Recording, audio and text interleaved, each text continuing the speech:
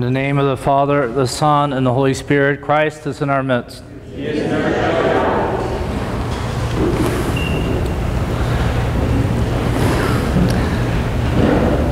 midst. In today's gospel, we hear our Lord giving the parable of the vine dresser, a very pointed parable to his audience, being that at the end of it, he's essentially condemning the leaders of the Jewish people. And the accusation is this, based on the parable. He says that a certain man had a vineyard, and he leased it to vine dressers or husbandmen. Now, when we understand this lease to be essentially that they are allowed to live off the land, so he was giving them their full livelihood. And in return, they were to tend the vineyard, to cultivate it, so that it would bear fruit. And of course, most of the fruit they would keep.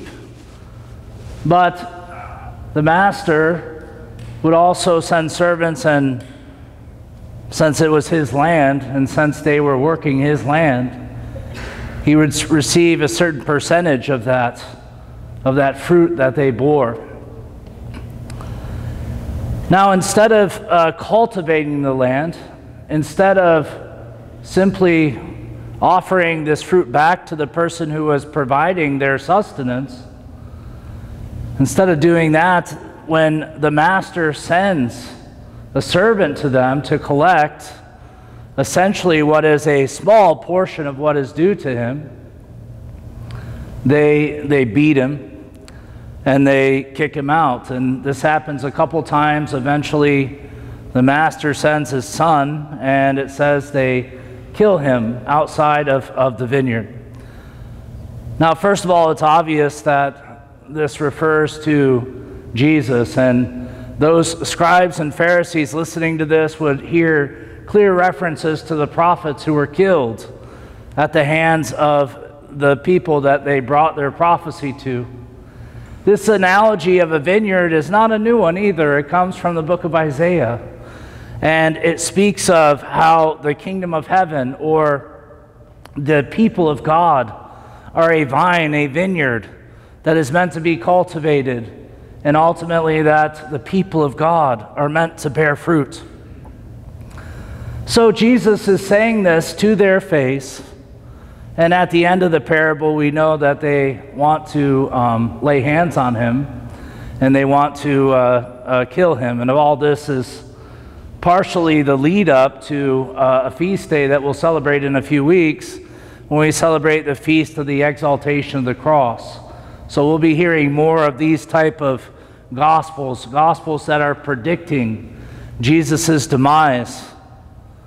But Jesus in this gospel also is letting them know that he is the Son, that he is the Son that's come to the vineyard, the Son that they're eventually going to kill. So obviously, this is a condemnation upon those people who heard it. And that's what it's meant for. That's the whole parable. But we should put ourselves in the gospel and try to find our own responsibility. Now, this gospel would easily be able to turn on, let's say, the Orthodox Church. We have a hierarchy. We have, of course, bishops who are overseers of the vineyard. We have priests who essentially are meant to cultivate the individual vine of the parish. And so we are to read this and take heed, that we not be selfish, that we not turn away God, but that ultimately that we do our work diligently, that we cultivate the soil so that the church or the communities can bear fruit. But in Christianity, it's not just about bishops and priests. It filters all the way down to the lay people, because the lay people, just like the church and just like the hierarchy, they have their own small plot of land that has been leased to them. They have their own things that they are called to be stewards of.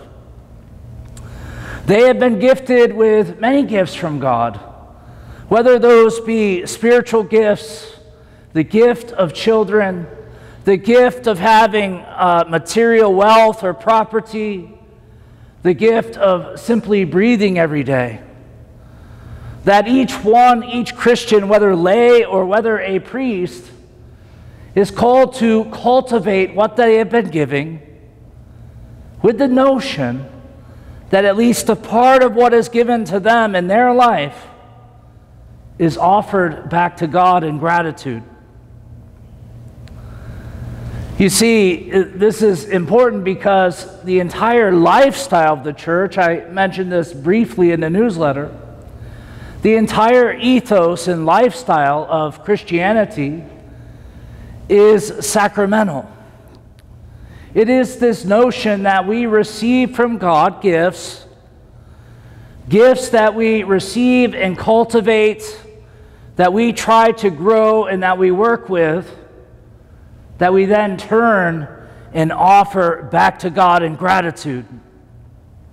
And when we offer the gifts to God back in gratitude, He gives a divine exchange, as St. Sophrony says. We give Him our material reality. He gives us spiritual grace and everlasting life. So what are the fruits that are expected of this vine? Well, certainly in Matthew's gospel, he's speaking of righteousness, which we can think of righteousness as for me, such a threatening word, because I know that I'm not ever going to be quote-unquote righteous. I don't ever think I'll ever feel righteous. None of the saints felt righteous. But righteousness is acting according to the gospel.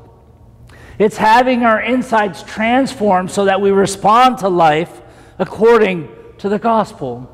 According to the gospel means like the Beatitudes, that our souls become purified and that we begin to deal rightly with other people, which means loving our enemies, loving our neighbors, and that we begin to deal rightly with God, that we are just in all things, because possibly a better translation for righteous would be justice, that we would be just in all our behavior, actions, thoughts, and in our very being. That is certainly the fruit that is expected from the vine. The other fruits are the offerings of our gifts. Some of us have many spiritual gifts, such as prayer, such as prophecy, such as the ability to comfort others, such as endurance and hospitality, that we are meant to offer back to God, that we are meant to use within His church, so that the vine can be cultivated and so that the earth itself can bring forth more fruit. Because when you sow into the body of Christ, and you reap a blessing. Many of us also have financial gifts. Of course, God has blessed us materially. The entire early church was sponsored by wealthy people. All the churches that were built just happened to be that somebody had a lot of extra money and donated it, because they felt that God had given it to them, and that the one thing that they could do, because maybe they weren't skilled in certain ways, was to give what God had given to them and raise up a beautiful church. And certainly this church is a witness to people maybe who weren't wealthy, but who gave sacrificially, because as they gave, they were giving of what God had already given them. So whatever your station is in life, whatever your life is like, there is something that you have to offer. Everything that you have received is from God. Everything that you can think about is something that you should be grateful for, that you should take as a blessing. And in prayer, ask God, what is it that you'd have me do with this blessing? How is it that I meant to offer this back to you? And if all of us Christians were doing this, if the bishops were doing this with their talents and gifts that they've been given, if the priests were doing this with what they've been given, and if the laity were doing this, each one of us together, then we have a healthy vineyard. We have a vineyard that when the master comes, he'll see the fruit and he'll say, good and faithful servants, enter into your reward. We'll have a vineyard that bears fruit where there's no judgment, but that there's love and growth and cultivation in a culture that is thankful for what God has given us.